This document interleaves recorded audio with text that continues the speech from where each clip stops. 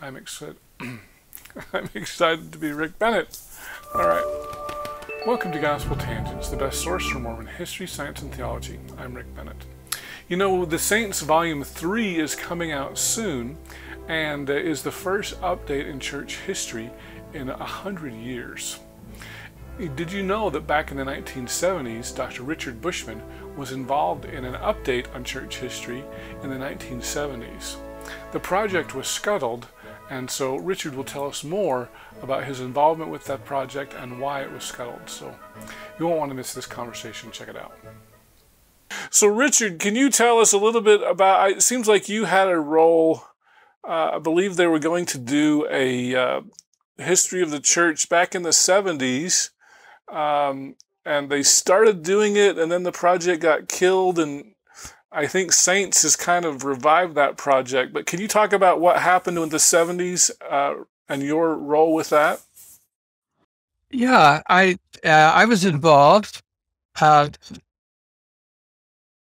We dreamed up the idea of having a new comprehensive history of the church, which had been published in its finished form in 1930. 1980 was approaching, so that would be the 150th anniversary. So it seemed likely that a new comprehensive history would be suitable, especially because there are so many young historians coming along, a lot of new information. So Leonard asked me to do the first volume, which was the history of Joseph Smith's life up to 1830. And so I produced that and got it in time for the deadline. Milt Bachman had submitted his volume, which was on the Kirtland period, and his went through and was going to be published.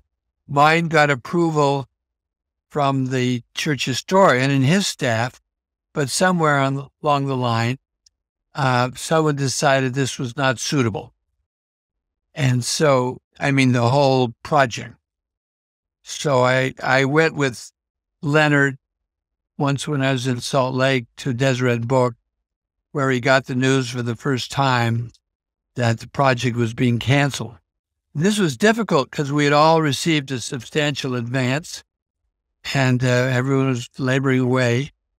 And to have this project scuttled really broke Leonard's heart. I never felt as bad about it as he did, because series like that leads to a lot of complications. You're in the situation where if the church reads a manuscript and doesn't like it and wants to have it changed, they then come off as censors. They're dictating to the authors what they should write. And that's uncomfortable for the authors, it's uncomfortable for the church, and it's unseemly. On the other hand, if they just let the authors do whatever they want, then, who knows what you'll get. And so it's almost a very difficult situation. And I don't like to be in that situation. I want to write what I want to write. So I felt okay about canceling the series. And we all went off and got our books published by other presses. I went to University of Illinois Press. They at first were hesitant to publish it because it struck them as very much an apologetic work. And so they were unsure. Johns Hopkins had turned it down for that reason. But University of Illinois finally sent the manuscript off to, I think it was George Marsden, but some eminent scholar. And he wrote back, he says, well, if we publish books from a Marxist point of view, from a gay point of view, why not from a Mormon point of view?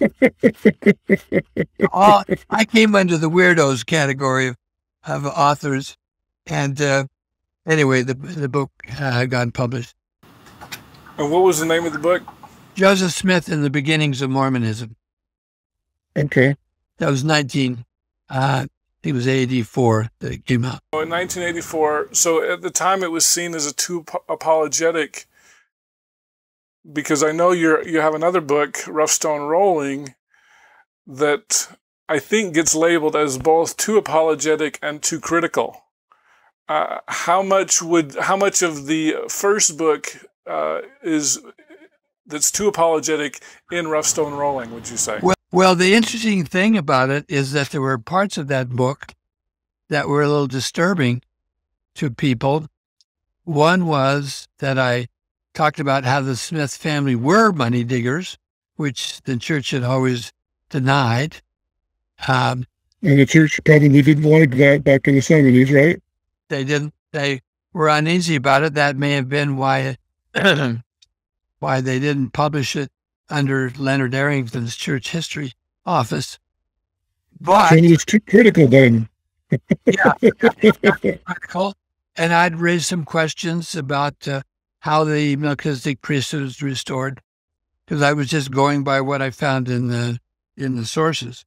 But after it came out, or it came out right in the middle of all the flap having to do with the all the scandal over the discovery of the McClellan papers, and the business about a toad appearing, all the Mark Hoffman scandals, and where suddenly the church as or originating in magic culture was becoming more and more evident. And my book proved to be very useful, because I had already talked about all those things, but in a way that was basically sympathetic to Joseph Smith. So eventually the church was very grateful for the book. When they sent out a set of 14 books to libraries around the world, mine was one of the 14 books that they included in their group. So anyway, it was a strange combination of circumstance. It sounds like it.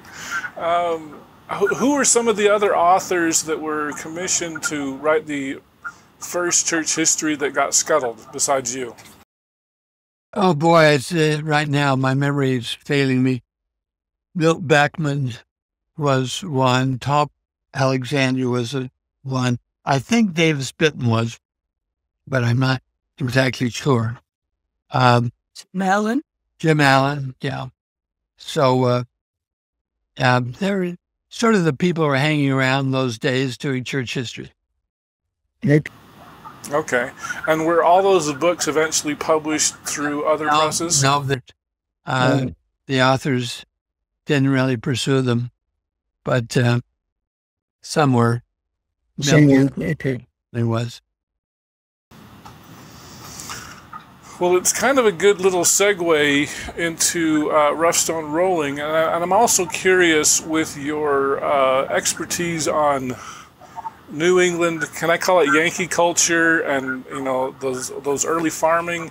Was that useful in Joseph Smith Sr.'s in the research for Joseph Smith Sr. and Joseph Smith Jr. towards Rough Stone Rolling?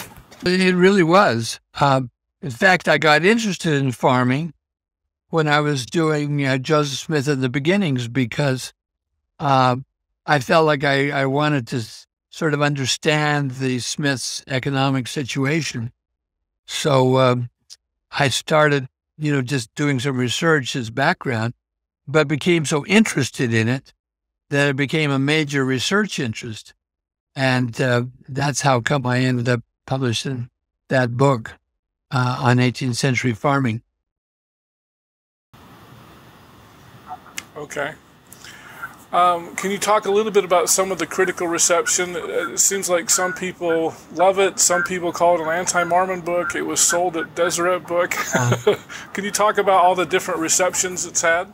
It was quite unusual.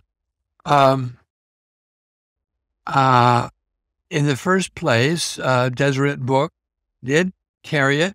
They had a big signing party. I remember sitting there all afternoon one time signing copies of the book. People would come through buying 2 or 3 copies to send to their kids.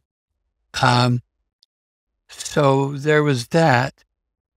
There was no official church response. I thought maybe someone would read it and they would say, oh, this is awful, and pass the word down, and they would just get a negative impact. But at first, the Seminaries and Institute System, CES, was opposed to the book. They thought it was disruptive and troublesome. So I could not speak to seminary students. I could speak to seminary faculty, but not to students. And there were some very negative things said about the book. That all then disappeared over time because it came out on the eve of all the flap over church history, all the troublesome things about the book of Abraham and Joseph Smith's marrying a young girl. And so the book turned out to be kind of helpful because it really dealt with those issues, which hadn't really been treated in other books.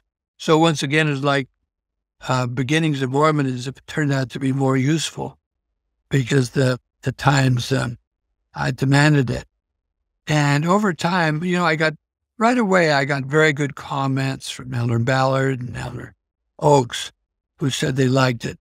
So my general feeling was, and I was told this by Elder Oaks, some people really didn't like it, but he did. And that pleased me because it meant people would choose for themselves rather than there being kind of an official opinion.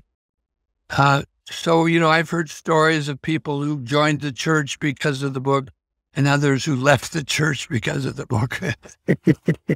Because it did disrupt the standard story. And that was shocking to people. They read our history like they did scriptures, fixed in stone, the Word of God. And when they found out things that they didn't believe in, it really was disruptive. So it's had a checkered history. Well, great. I hope you enjoyed our conversation with Drs. Richard and Claudia Bushman. In our next conversation, we'll learn more about Claudia and why she chose to pick her topics about women in history. When I went to graduate school, I decided what I was going to do was study women. And I was the first person that ever had thought of that to myself. Now, I don't really say I was the pioneer, but here I was a woman. Women didn't get that much attention in the past. All right, I'm going to think about women and ordinary women that were like me, and I could use my own experience as a housewife and the kinds of things I'd done. That would give me a measure against those. If you'd like to hear the entire interview uncut, please subscribe to patreon.com/gospeltangents for just $5 a month. Patreon is spelled patreon.com/gospeltangents. If you'd like to watch the entire video, you can subscribe at YouTube, Patreon, or on my website at gospeltangents.com and click the yellow subscribe button for just $8 a month. PDF transcripts are just $10 a month, and you can get those on patreon.com/gospeltangents or on my website. I'll send those to you as soon as I've finished completing it. If you'd like to get a paperback and PDF, just subscribe for $20 a month at either Patreon or on my website. Individual paperbacks are available at Amazon.com. Just do a search for Gospel Tangents Interview, and you can find all of our past interviews there. Show your Gospel Tangents pride by purchasing a t-shirt on our website at gospeltangents.com/shop. Subscribe on Apple Podcasts at tinyurl.com/gospeltangents. You can get our latest updates by friending me at Facebook, or you can also follow our page at facebook.com/gospeltangents. Become an insider and you can see the newest videos. Follow us on Twitter at Gospel Tangents. Click here to subscribe, here for a transcript, and over here we've got some of our great videos. Thanks again.